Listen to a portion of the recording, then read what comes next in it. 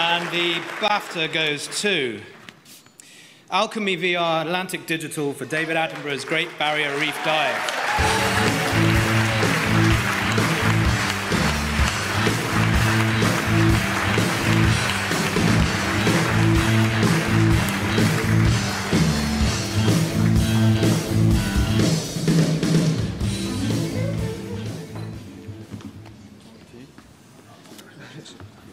Thing here. I always have some notes. The challenge of this particular project was that this was a totally new medium, and we wanted to do it with a proper film narrative, over 1,000 feet below the surface of the Great Barrier Reef, i.e. no retakes, and it had to be done alongside a series. But this VR film has actually taken a life of its own. It's gone out around the world and been in museums, and people have flocked to see it at a very time when the Great Barrier Reef is under huge attack. And I think it's 40% of the Great Barrier Reef has disappeared since we made the series. With, of course, David Attenborough as your guide, which you can't really beat.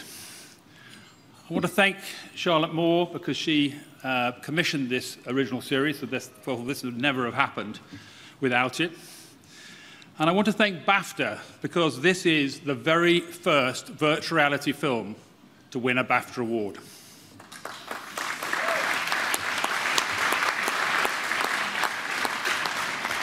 But as I always find myself on the podium, there's something I've got to say about David, who will be thrilled when I speak to him. It's also another landmark for David Attenborough because in the digital world, he's now been involved in a hands-on Attenborough project for the first time in winning in 4K, 3D, and now virtual reality. What other 91-year-old in a couple of weeks' time could ever say that?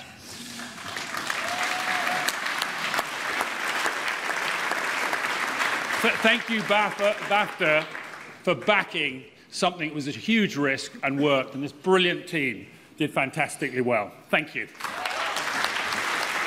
Winners of the Digital Creativity BAFTA Craft. Massive congratulations, Alchemy VR. Very, very exciting. And Atlantic Digital. Of course, of course. Well got in, well got in. What an amazing project to work on. So talk to me about your involvement, but also how it came about. What is special about, I think, this award and the project is that we were working in a new medium, virtual reality, alongside a major production, which was directed by Mike Davis for the BBC, and we were coming up with a different narrative in a new medium that no one had really ever used for that before, where we had to invent being part of inventing new camera technology, editing technology, and we were literally on the crest of a new technology, and that's very, very tough. And what's so nice about this award now is to be, for BAFTA to acknowledge, it's the first ever virtual reality film to ever be given by BAFTA for virtual reality, and that's pretty damn special. That's really special. Yeah. And working on anything, I imagine, that has David Attenborough's name attached and the man himself, of course, involved, that's pretty special too. Well, it is. I mean, we've done it 11 times, so we're very familiar with working with David. But no, we're not. You can never get over working with David Attenborough.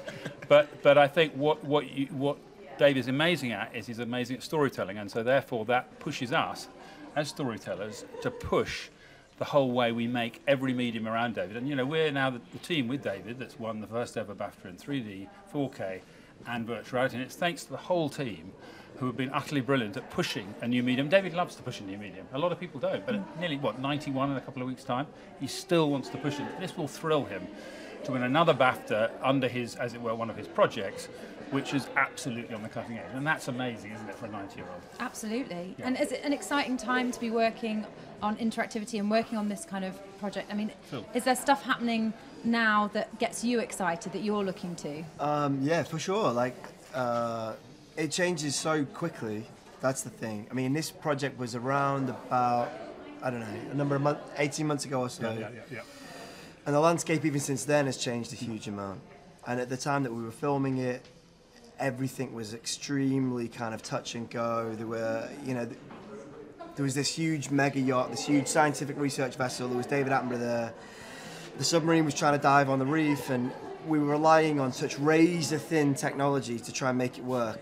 We were so dependent on things that we knew should work, but maybe they wouldn't. So it was touch and go, and it was scary and incredible and exciting all at the same time. But what's particularly nice about this experience is it was initially intended, obviously, to be a companion piece to the series.